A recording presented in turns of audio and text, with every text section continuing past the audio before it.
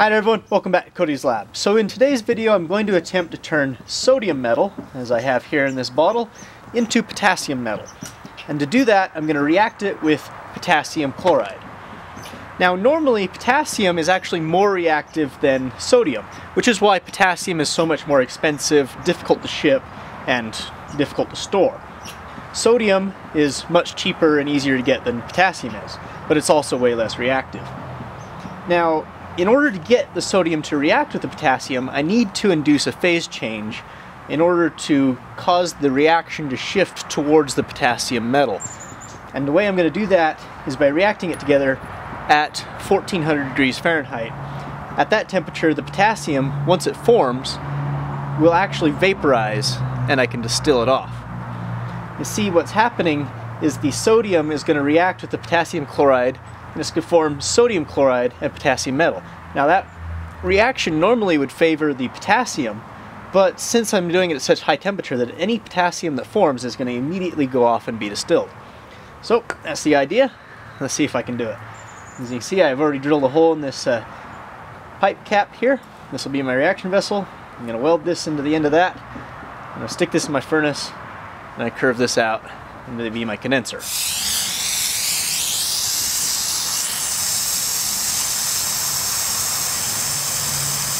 So here's the top to my distillation apparatus. You can see I opted to actually braze it closed instead of welding it, because welding on this thin metal tube is very difficult. And if I get it hot enough to melt the brass, I've also got it hot enough to boil the sodium, which I don't want to do, so I'm planning on keeping it lower than that temperature anyway, so it doesn't matter.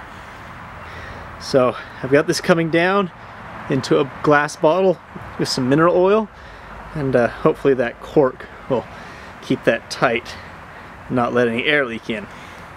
So this is going to go into my furnace here. That way I can very carefully control the temperature.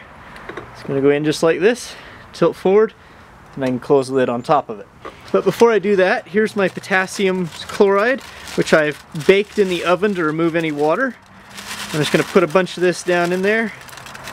And now on top of the potassium chloride, I'm going to stuff in a nice big chunk of sodium metal. And that ought to melt together, and hopefully they'll react, producing potassium vapor.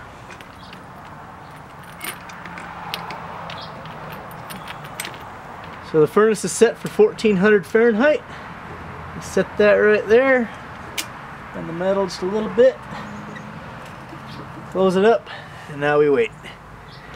Guys, I think it actually worked. So I had it set at 1400 degrees and nothing was happening. I let it sit for over an hour, nothing happened.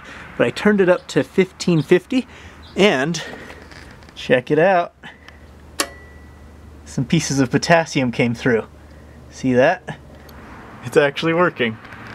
So that appears to be all the metal that's going to come through. Let's have a look at this in here. Yeah, so definitely what the problem was is the temperature sensor is way down in there. And so it was measuring the temperature at the bottom of the thing, and so the potassium was getting stuck up in here. And so I had to boost the temperature a little bit. But let's actually open this up and make sure this is actually potassium, because maybe I just distilled over the sodium. So the first thing I'm going to do is pinch off a little bit of sodium. Let's put this into a bowl of water and see how sodium reacts. Yep, okay, it exploded. Now let's pull off this bottle here. Hopefully we don't start a fire. Okay, looks like everything's cold, so we're not having a problem. This is a problem. I can't get the cork out. Got it. Okay. Let's see if I can grab one of these lumps of metal here. Fish it out.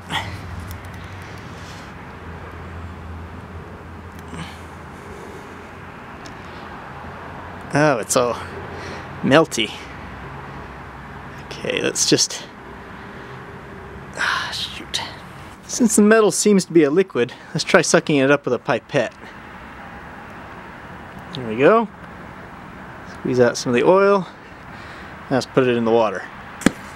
Hey, that's a bit more vigorous.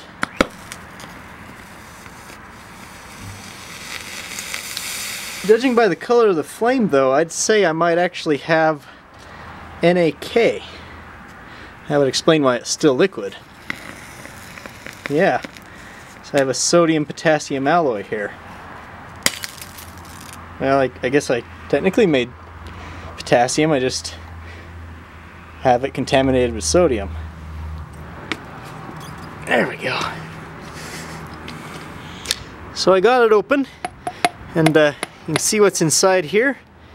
There's some just pieces of salt, which appear to be just potassium chloride mixed with sodium chloride.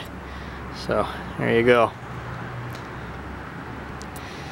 There was no metal in here, so everything that was in it must have boiled across.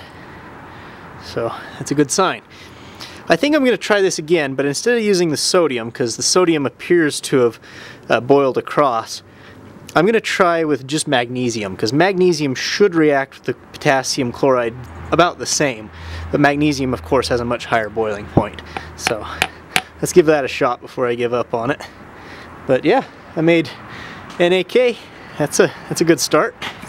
So I just got done roasting this in the toaster oven, and here's my chunk of magnesium. I'm going to cut pieces of this off, and this time there's going to be no sodium in there, so I shouldn't form NaK. At least that's the theory.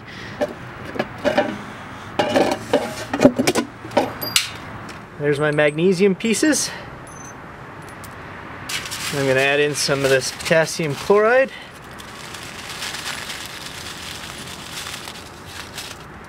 And hopefully those will react, producing potassium metal the same way as I did before, except without the sodium.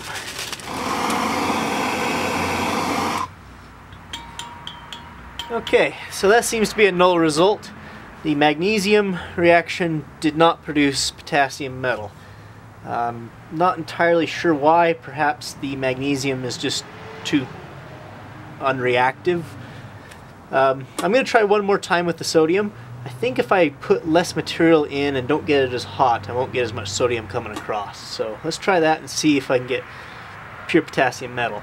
Otherwise, I did make NaK, so that's something.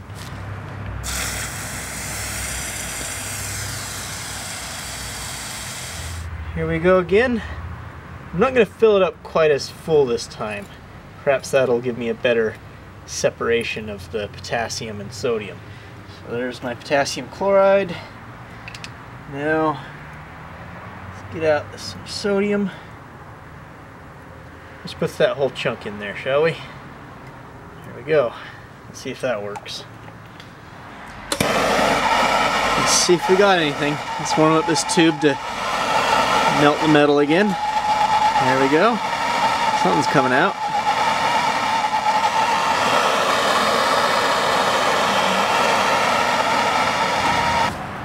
It's time to pull this off. Let's see what we got.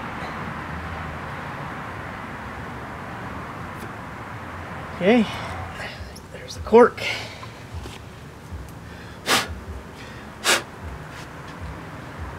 Okay. Hey, it's solid. That's a good sign. Pull out a piece of that. It's really brittle though. It's like coming apart in my tweezers. Maybe there is still some maybe there is some sodium still in it. Let's drop it in the water. That was more purple. Yeah. It's still got a sodium contamination, but it's more pure this time. Let's drop in a bigger piece. It's coated in oil.